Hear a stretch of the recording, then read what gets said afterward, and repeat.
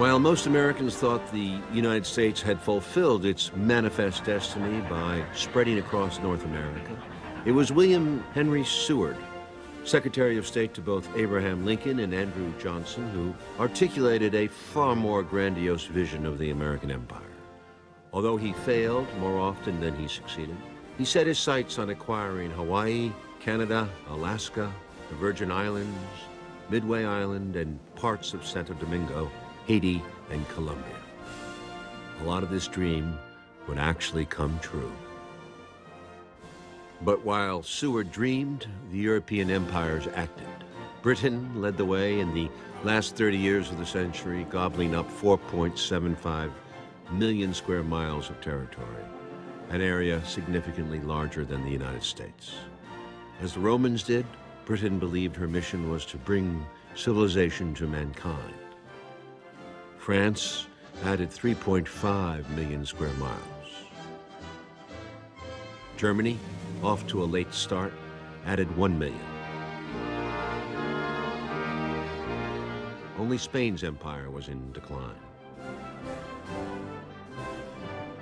By 1878, European empires and their former colonies controlled 67% of the Earth's land surface. And by 1914, an astounding 84%. By the 1890s, Europeans had carved up 90% of Africa.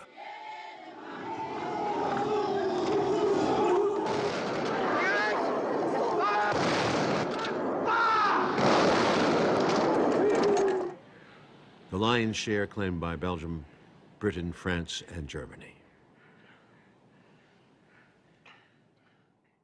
The United States was anxious to make up for lost time, and although empire was a hostile concept to Americans, most of whom had come from immigrant stock, it was now an era dominated by the robber barons.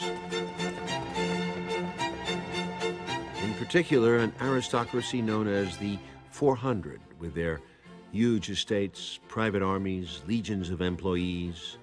Men like J.P. Morgan, John D. Rockefeller, and William Randolph Hearst held enormous power.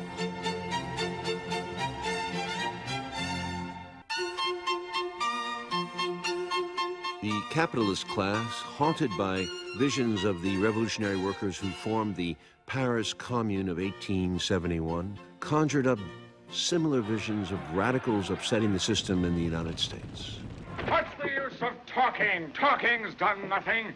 The pamphlets are no good either. What we want is action. Yeah! We'll tear up the streets of Paris. If they've got bayonets, we've got knives. These radicals, or communards, were also called communists almost 50 years before the Russian Revolution of 1917. Jay Gould's 15,000-mile railroad empire epitomized the worst of the robber barons. He was perhaps the most hated man in America, having once boasted that he could hire one half of the working class to kill the other half. When the financial panic of Black Friday hit Wall Street, it triggered the nation's worst depression to date. Mills, factories, furnaces, and mines shut down everywhere in large numbers. 4 million workers lost their jobs. Unemployment reached 20%. The American Railway Union, headed by Eugene Debs, responded to layoffs and pay cuts by George Pullman's Palace Car Company and shut down the nation's railroads. Federal troops were sent in on the side of the railroad magnates. Dozens of workers were killed, and Debs spent 6 months in jail. The socialists, trade unionists, and reformers at home protested that capitalism's cyclical depressions resulted from the underconsumption of the working class. In his pioneering photography, Jacob Riis shocked the nation by first documenting the misery of New York City's poor. Working class leaders were arguing for redistributing wealth at home so that working people could afford to buy the products of America's farms and factories. But the 400, the oligarchs, responded that this was a form of socialism. They said there could be a bigger pie for all and argued that the U.S. had to compete with foreign empires and dominate the trade of the world so that foreigners would absorb America's growing surplus. The profit for them was clearly abroad in trade. The chief prize was China. To tap this vast market, the U.S. would need a modern steam-powered navy and bases around the world to compete with the British Empire with its major concession at the port of Hong Kong. Russia, Japan, France, and Germany were all clawing to get in. Businessmen began pressing for a canal across Central America, which would help open the door to Asia. In this climate of global competition, in 1898, the United States annexed Hawaii. Cuba, less than 100 miles from the shores of Florida, had revolted against the corruption of Spanish rule, and the Spanish reacted by incarcerating much of the population in concentration camps where 95,000 died of disease. As the fighting increased, powerful bankers and businessmen like Morgan and the Rockefellers, who had millions invested on the island, demanded action from the president to safeguard their interests. President McKinley sent the USS Maine to Havana Harbor as a signal to the Spanish that the U.S. was keeping an eye out on American interests.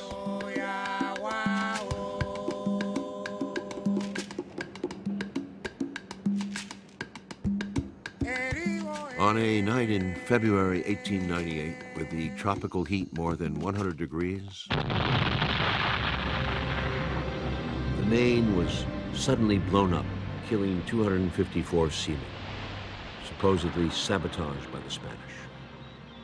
The U.S. Yellow Press, embodied in mogul William Randolph Hearst, led a crazed tabloid reaction and created a vigilante climate for war. We have no secrets from our readers, Mr. Bernstein. Mr. Thatcher is one of our most devoted readers. He knows what's wrong with every copy of the Enquirer since I took over. Read the cable. Girls delightful in Cuba, stop. Could send you prose poems about scenery, but don't feel right spending your money. Stop. There is no war in Cuba. Signed, Wheeler. Any answer? Yes, dear Wheeler, you provide the prose poems. I'll provide the war. The journal's cry, "Remember the Maine, to hell with Spain." Millions read it, convinced that Spain, this decaying Catholic power, was capable of any evil trick to preserve her empire. When McKinley declared war, Hearst took credit. How do you like the journal's war? Often remembered by Teddy Roosevelt's symbolically colorful charge up San Juan Hill, the Spanish-American War was over in 3 months. Secretary of State John Hay calling it a splendid little war. Out of almost 5,500 U.S. dead, fewer than 400 died in battle, the rest succumbing to disease. 16-year-old Smedley Darlington Butler lied about his age and signed up with the Marines. He would become one of America's most famous military heroes, winning 2 Medals of Honor in a career that would shadow America's destiny to come. With victory, American businessmen swept in, grabbing assets where they could, essentially making Cuba into a protectorate. United Fruit Company locked up 2 million acres of land for sugar production. By 1901, Bethlehem Steel and other U.S. businesses owned over 80% of Cuban minerals. More than 70 years later, in 1976, an underreported official investigation by the Navy found that the most probable cause of the sinking of the Maine was a boiler which exploded in the tropical heat, causing the ship's ammunition store to explode.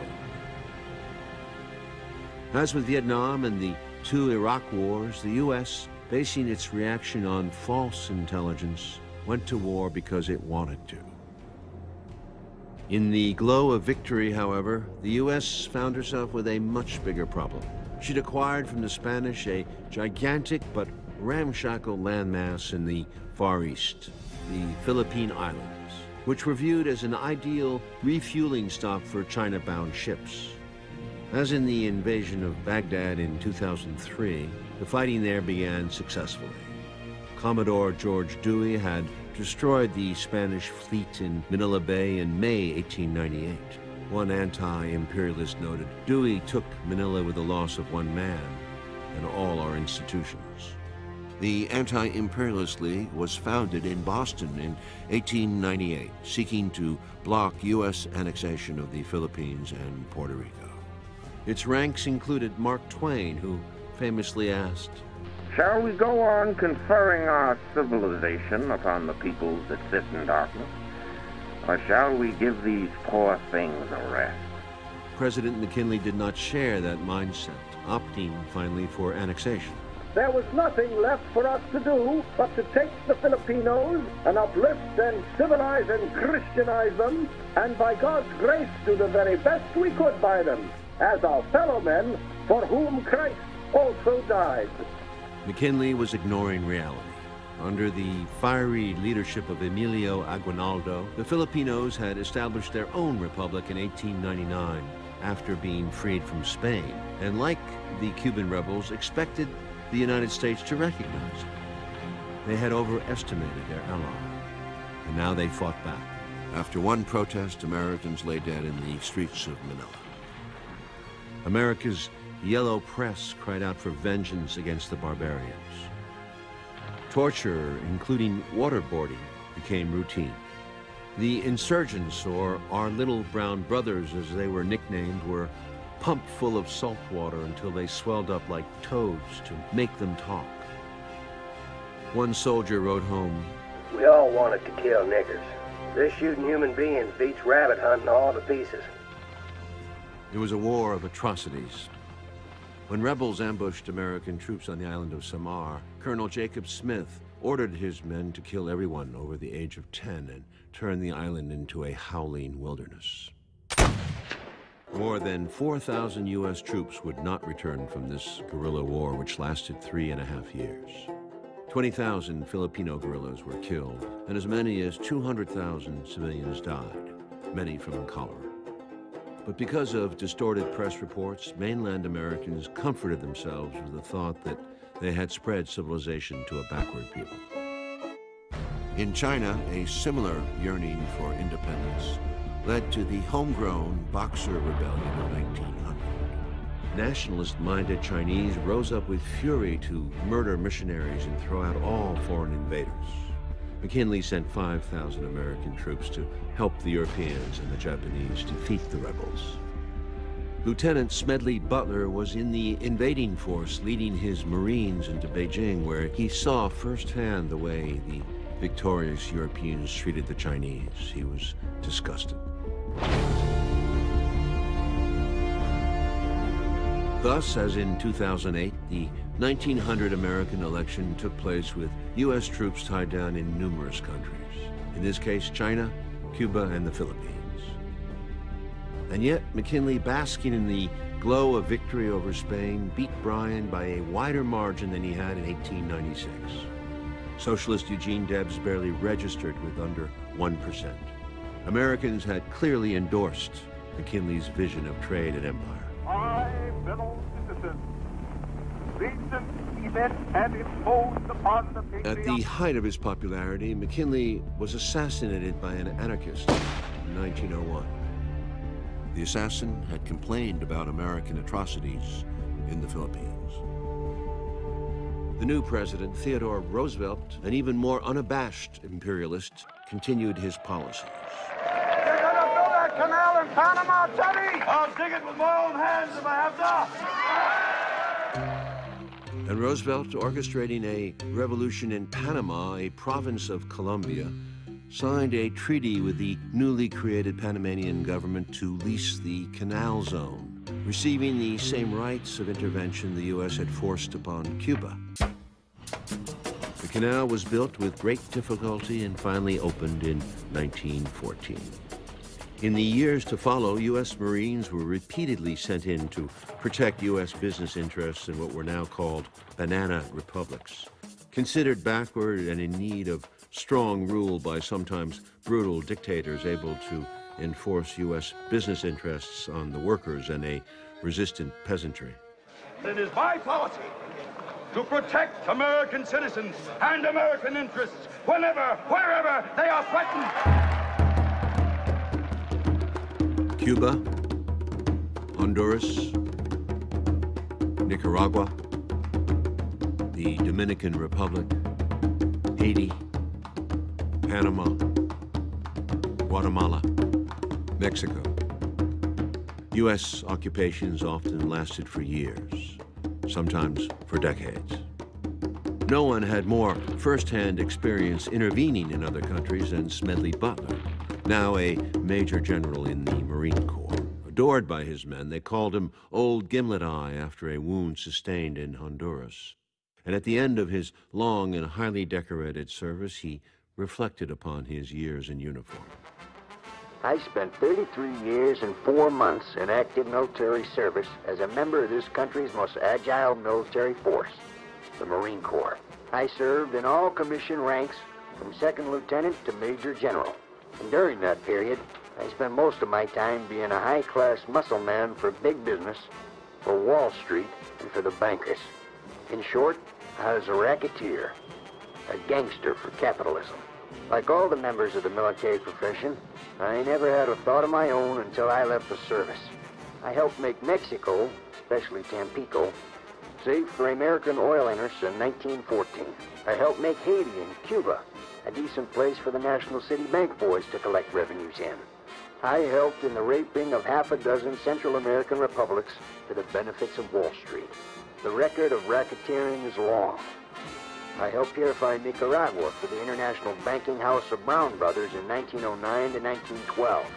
I brought light to the Dominican Republic for American sugar earnest in 1916. In China, I helped to see to it that Standard Oil went its way unmolested. During those years, I had, as the boys in the back room would say, a swell racket. Looking back on it, I feel I could have given Al Capone a few hints. Best he could do is operate his racket in 3 districts. I operated on 3 continents.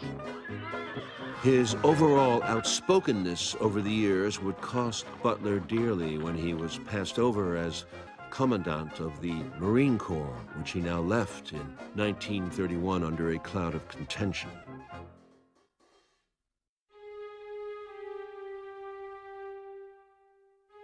War is a racket, is what Butler was saying, and World War I was among the most dismal episodes in human history. One of the lesser-known facts of this story is that on the eve of World War I, the banks of the British Empire were in crisis. Britain's economic model of cannibalizing the economies of increasing parts of the globe in order to survive and not investing in its own homegrown manufacturing was failing. Cycles of depression came and went. In contrast, the newly unified German Empire was leading the nations of continental Europe in a new system away from free trade to protectionist measures that encouraged the growth of a domestic industrial base not as dependent on colonization. Germany was competing in the production of steel, electrical power, chemical energy, agriculture, iron, coal, and textiles. Its banks and railroads were growing, and in the battle for oil, the newest strategic fuel that was necessary to power modern navies, Germany's merchant fleet was rapidly gaining on Britain's. England, now heavily dependent on oil imports from the U.S. and Russia, was desperate to find potential new reserves in the Middle East, which were part of the tottering Ottoman Empire. And when the Germans began building a railroad to import this oil from Baghdad to Berlin through their alliances with this Ottoman Empire, Britain was deeply opposed. The interests of their nearby Egyptian and Indian empires were threatened. Enormous unrest in the Balkans, particularly in Serbia, helped block the Berlin-Baghdad Railroad from completion. In fact, it was a minor affair in Serbia that finally set off the chain of events of World War I when the Archduke Franz Ferdinand, heir to the Austro-Hungarian Empire, and his wife were assassinated on the streets of Sarajevo in the baking summer of 1914. The situation deteriorated quickly, and a series of complex alliances between competing economic empires led to the greatest war yet in human history. The war was a slaughter from beginning to end on a level incomprehensible to the public. In the First Battle of the Marne in 1915, the British, the French, and the Germans suffered 500,000 casualties each. The war lasted beyond all expectations. In one brutal single day at the Somme, Britain lost 60,000 dead. France and Germany suffered almost 1 million casualties during the Battle of Verdun in 1916.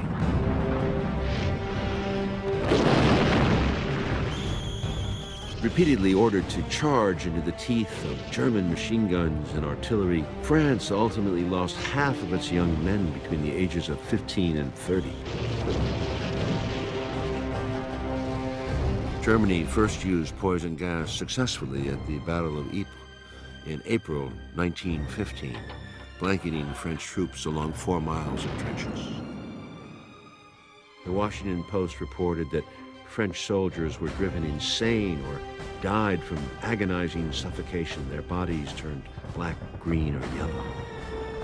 The British retaliated with gas at Loos in September, only to see the wind shift and the gas blown back into the British trenches, resulting in more British casualties than German. In 1917, Germany unleashed even more potent mustard gas weapons against the British again at Ypres.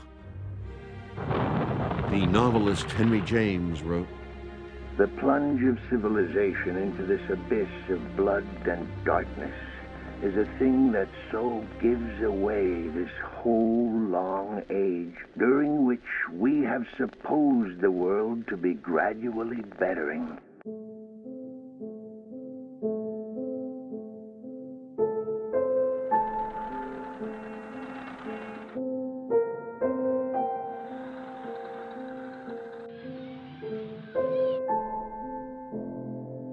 Woodrow Wilson was the embodiment of the Henry James pre-war ideal of hope and civilization. First elected president in 1912, he echoed most Americans' sympathy for the Allies. Britain, France, Italy, Japan, and Russia against the Central Powers, Germany, Austria-Hungary, and Turkey. But he didn't join the war, explaining, "We have to be neutral, since otherwise our mixed populations would wage war on each other." He won re-election in 1916 with the slogan, "He kept us out of war," but he would soon reverse himself. The old anti-imperialist William Jennings Bryan, now serving as Wilson's Secretary of State, tried to maintain America's sense of neutrality in the war. But Wilson rejected his efforts to bar U.S. citizens from traveling on ships of countries at war. Britain, which for nearly a century now controlled the Atlantic with its superior naval power, had launched a blockade of northern Europe. Germany retaliated with a highly effective U-boat campaign that seemed to be able to tilt the balance of power on the high seas. In May 1915, a German U-boat sank the British liner Lusitania, leaving 1,200 dead, including 128 Americans. It was a shock. There were calls for America to go to war. But despite initial disclaimers, it was found that the ship was indeed in violation of neutrality laws and carrying a large cargo of arms to Britain. Bryan demanded that Wilson condemn the British blockade of Germany as well as the German attack, seen both as infringements of neutral rights. When Wilson refused, Bryan resigned in protest. Wilson was increasingly coming to believe that if the U.S. did not join the war, it would be denied a role in shaping the post-war world. And in January 1917, he dramatically delivered the first formal presidential address to the Senate since the days of George Washington.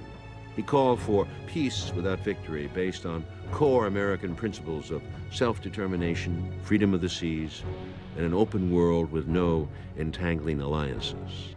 The centerpiece of such a world would be a League of Nations that would enforce the peace. Wilson's idealism has always been suspect because it seemed to be consistently undermined by his politics. American neutrality in this war was in effect more a principle than a practice. J.P. Morgan, along with Rockefeller of Standard Oil, had been one of the two titans of American finance since the Civil War. He died in 1913, but his son, J.P. Morgan Jr., effectively served as America's banker to the British Empire between 1915 and 17, when the U.S. entered the war. Initially, the United States would not allow American bankers to float loans to the belligerents, knowing that this would undermine America's stated neutrality. But in September 1915, in his first term, Wilson reversed himself. And in that month, Morgan floated a $500 million loan to Britain and France. By 1917, the British War Office had borrowed close to $2.5 billion from the House of Morgan and other U.S. banks on Wall Street. Only $27 million had been loaned to Germany. By 1919, after the war, Britain found itself owing the U.S. a staggering sum of $4.7 billion, $61 billion today. Morgan also became the sole purchasing agent for the British Empire in the U.S., placing some $20 billion in purchase orders and taking a 2% commission on the price of all goods, favoring friends like DuPont Chemical, Remington, and Winchester Arms. Socialist Eugene Debs had consistently urged workers to oppose the war, observing, "Let the capitalists do their own fighting and furnish their own corpses, and there will never be another war on the face of the earth." Whether for financial or idealistic reasons, in April 1917, Woodrow Wilson asked Congress for a declaration of war, saying, "The world must be made safe for democracy." 6 senators voted against it, including Robert La Follette of Wisconsin, and 50 representatives in the House, including Jeanette Rankin of Montana, the first woman ever elected to Congress. Opponents attacked Wilson as a tool of Wall Street. "We are putting a dollar sign on the American flag," charged the respected Senator George Norris of Nebraska. Opposition ran deep, but Wilson got his wish.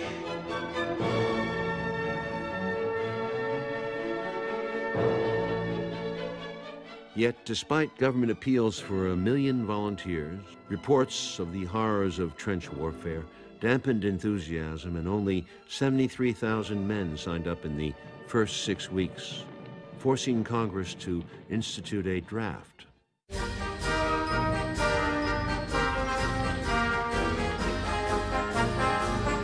As 1918 dawned, it looked as if the Central Powers might indeed win the war and defeat the Allies, which threatened to leave the U.S. bankers in a huge financial hole.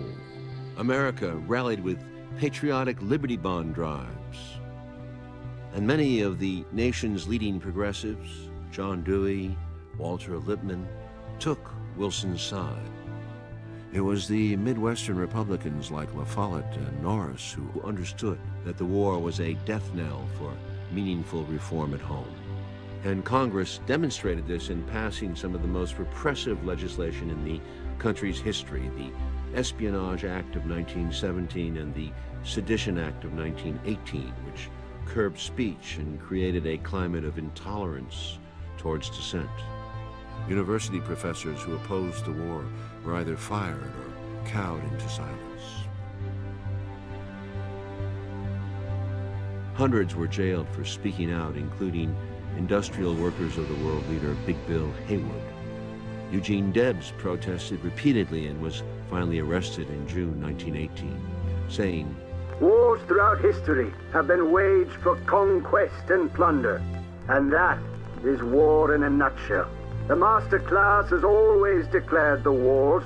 The subject class has always fought the battles." Before being sentenced, he eloquently addressed the courtroom. "Your Honor, years ago, I recognized my kinship within all living beings, and I made up my mind that I was not one bit better than the meanest on earth. I said then, and I say now, that while there is a lower class, I am in it. While there is a criminal element, I am of it. While mere there is a soul in prison, I am not free." The judge sentenced Debs to 10 years in prison.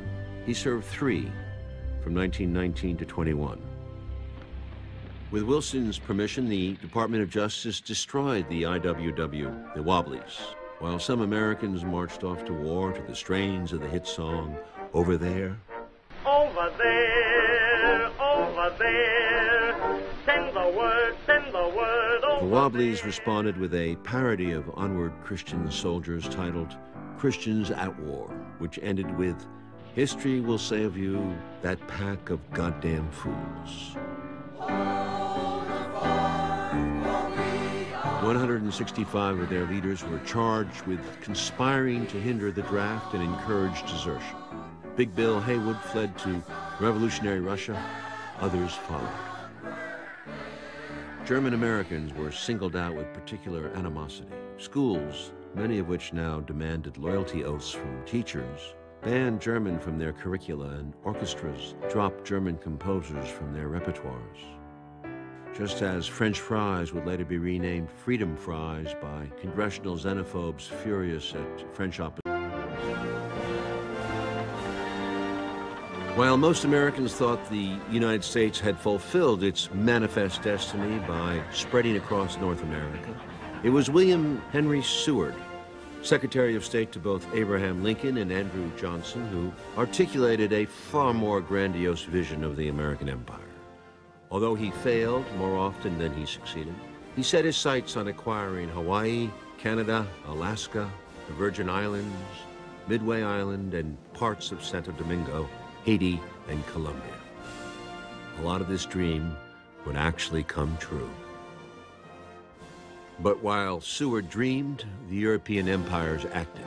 Britain led the way in the last 30 years of the century, gobbling up 4.75 million square miles of territory, an area significantly larger than the United States. As the Romans did, Britain believed her mission was to bring civilization to mankind. France added 3.5 million square miles.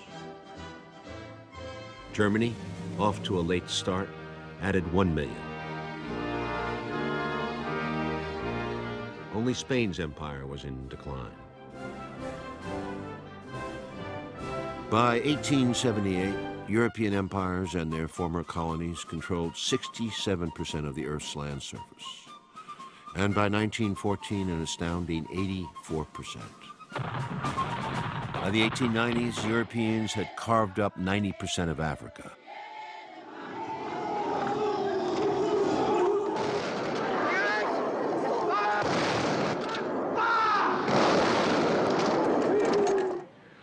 The lion's share claimed by Belgium, Britain, France in this war than the Russians, with 1.7 million dead and almost 5 million wounded.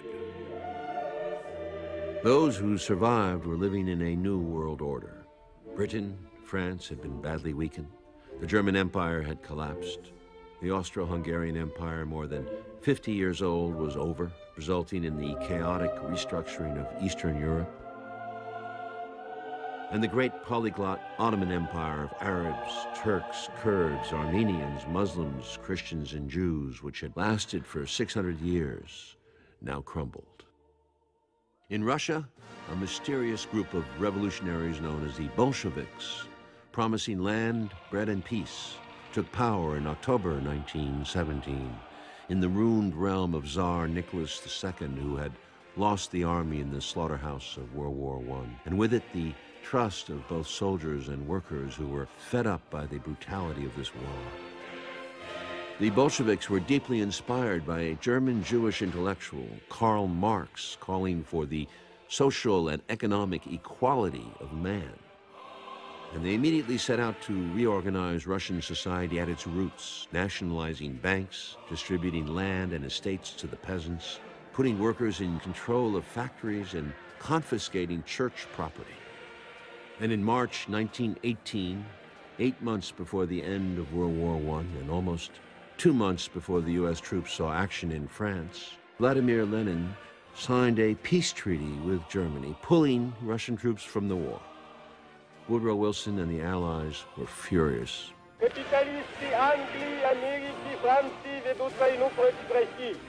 The Bolsheviks were vowing to destroy the old secretive ways of capitalism and empire building, throwing them into the dustbin of history. They were promising incredibly world revolution, and there were uprisings in Budapest, Munich, Berlin. The remaining European empires, Belgium, Britain, and France trembled. Not since the French Revolution some 125 years before had Europe been so profoundly shaken and changed.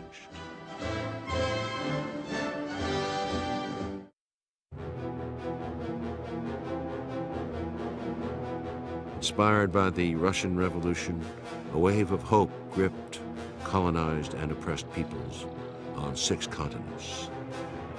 In one brazen act, Lenin's Red Guard ransacked the old Foreign Office and published what was found, a web of secret agreements between the European allies, dividing the post-war map into exclusive zones of influence. Much as the United States would react to the WikiLeaks publications of its diplomatic cables in 2010, the Allies were outraged by this violation of the old diplomatic protocol, which now exposed the hollowness of Woodrow Wilson's call for self-determination after the war. Wilson, appalled as he was by Lenin's actions, was already aware and disgusted by what the French and British had secretly agreed to.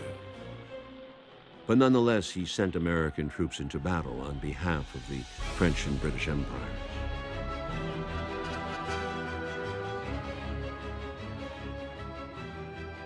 The conservative counter-revolution against the Bolsheviks was ferocious. Separate armies were attacking the new Russia from all directions. Native Russians and Cossacks, the Czech Legion, Serbs, Greeks, Poles in the west, the French in Ukraine, and some 70,000 Japanese in the Far East.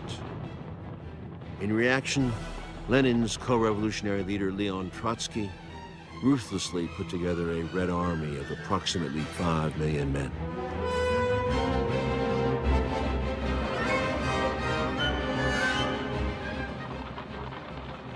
The outspoken but influential ex-Lord of the Admiralty, Winston Churchill, said Bolshevism ought to be strangled in its cradle. An estimated 40,000 British troops arrived in Russia, some deployed to the Caucasus to protect the oil reserves at Baku. Though most of the fighting would be over by 1920, pockets of resistance persisted until 1923.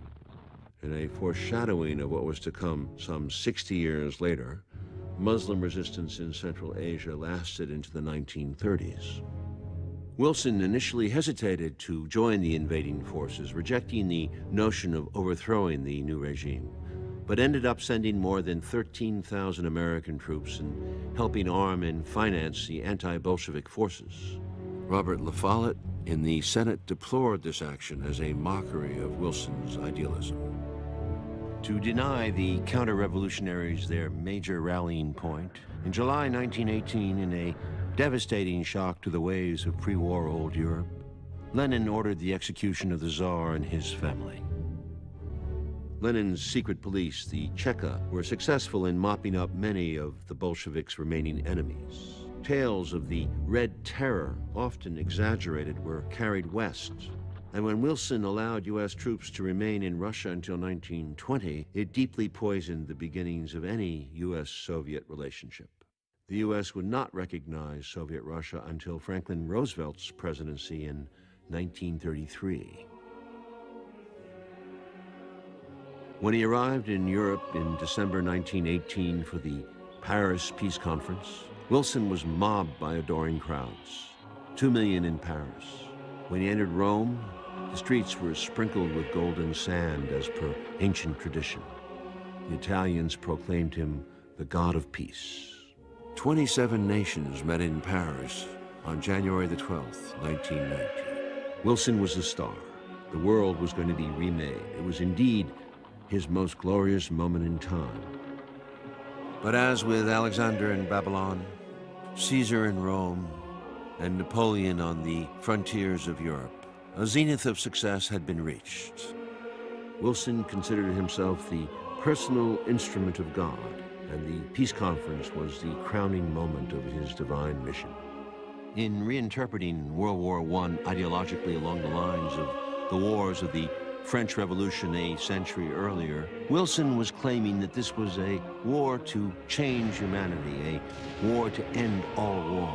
In an address to the United States Senate that year, he was to say, America's world row has come by no plan of our conceiving, but by the hand of God. It was of this that we dreamed in our birth.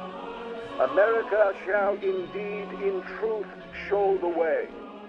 In Wilson's view, America's manifest destiny was no longer a case of continental expansion. It was now a divinely ordained mission to humanity. This idea of saving humanity became essential to the American national myth in all subsequent wars. In an attempt to counter Lenin's revolutionary appeal, Wilson had, 1 year earlier, while the war was still raging, announced a set of international democratic principles, including free trade, open seas, and open agreements between nations that would become the basis of a new international peace. He called this the 14 Points. The Germans surrendered on the basis of Wilson's 14 points, believing he would guard them from dismemberment by the Allies. They even changed their form of government, adopting a republic, and opposed the Kaiser, who soon disappeared into exile. The United States was the new dominant force in the world. Although it had been a debtor nation in 1914, owing $3.7 billion, by 1918 it had become a creditor nation and was owed $3.8 billion by its allies. Nonetheless, the old multinational empires that had stood since the Middle Ages had no interest in Wilson's idealism. They wanted revenge and money and colonies. British Prime Minister Lloyd George noted that in the United States, not a shack had been destroyed. French Prime Minister Georges Clemenceau, whose country had lost over 1 million soldiers, commented, "Mr. Wilson bores me with his 14 points. Why, God Almighty has only 10. As a result of this attitude, several of Wilson's ill-defined 14 points would be removed from the Treaty of Versailles. Britain, France, and Japan divided the former German colonies in Asia and Africa, and paying lip service to the promised self-determination of the Arabs who had revolted against the Ottoman Empire, Winston Churchill and the Foreign Office divided that empire, creating new client states such as Mesopotamia, which was arbitrarily renamed Iraq. The old empires sanitized their actions by calling these new colonies mandates, and Wilson went along with it by arguing that the Germans had ruthlessly exploited their colonies, whereas the Allies had treated their colonies humanely, an assessment that was greeted with incredulity by the inhabitants of French Indochina. Ho Chi Minh, as a young man, rented a tuxedo and bowler hat and visited Wilson carrying a petition for Vietnamese independence. Like other Third World leaders in attendance, Ho would learn that liberation would only come through armed struggle, not Woodrow Wilson's largesse. Although Lenin was not invited to Paris, Russia's presence cast a pall over the meetings. Lenin called Wilson a smoother-over. He said, "Only genuine revolutionaries may be trusted." And as the delegates sat, communists took over Bavaria and Hungary and threatened Berlin and Italy. Lenin's call for a worldwide revolution was heard in the Third World, in lands as far away as China and Latin America. Focused intently on his League of Nations, which he considered essential to preventing future war, Wilson failed to secure the kind of non-punitive treaty he publicly advocated. As Britain and France perversely applied Wilson's concept of self-determination against Germany, leaving millions of citizens stranded outside their new, shrunken border. In its famous war guilt clause, the Treaty of Versailles placed the entire blame for starting the war on Germany, and not the other colonial empires, and required them to pay almost $33 billion to the Allies in war reparations, more than double what Germany expected. Prominent in Wilson's delegation was Thomas Lamont, the House of Morgan's leading partner upon whom Wilson relied. Lamont would make sure that Germany's payments to Britain and France would in turn allow them to repay the fortune they had borrowed on Wall Street to survive the war. In reality, then, the entire new structure of international finance was built on the shaky foundation of German war reparations, which would shortly contribute to a German economic collapse, out of which Adolf Hitler would emerge.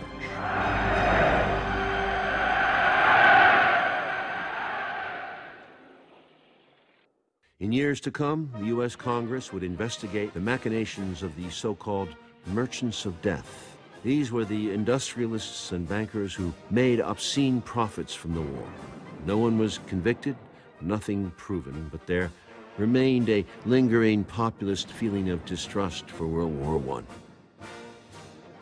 Many, including congressional leaders, felt that millions had been sacrificed in a financial boondoggle for bankers and other war profiteers. The bitterness of this feeling was intense. Wilson came home to a country where American labor was rife with discontent and desperate for reform. In the year 1914, by example, as many as 35,000 workers were killed in industrial accidents. Over 4 million workers went on strike in 1919 alone. 365,000 steel workers, 450,000 miners, 120,000 textile workers. In Seattle, a general strike shut down the entire city. In Boston, even the police force walked out, leading the Wall Street Journal to warn Lenin is on the way. President Wilson, in response, wanted to kill off Lenin's message. Communism was a European madness, not an American one. In the so-called Red Summer of 1919, even race riots exploded out of control in Chicago and several other cities, including Washington, D.C. Federal troops arrived to restore order. President Wilson continued to travel the land, arguing that the U.S. needed to ratify the Versailles Treaty and establish the League of Nations to ensure his vision of world peace. Progressive Republicans denounced Wilson's League of Imperialists, bent upon defeating revolutions and defending their own imperial designs. Critics demanded changes, but no modifications were acceptable to Wilson. His health began to suffer, and in a final speech in Pueblo, Colorado in September 1919, he collapsed. He suffered a severe stroke and was incapacitated for the rest of his life. In November 1919, federal agents were unleashed under Attorney General A. Mitchell Palmer in the first of a series of raids on radical and labor organizations across the country. The operation was run by the 24-year-old director of the Justice Department's Radical Division, J. Edgar Hoover. Estimates vary from 3,000 to 10,000 dissidents were arrested, many incarcerated without charges for months. Hundreds of foreign-born radicals, including Russian-born Emma Goldman, were deported as civil liberties were increasingly abused, identifying dissent with un-Americanism.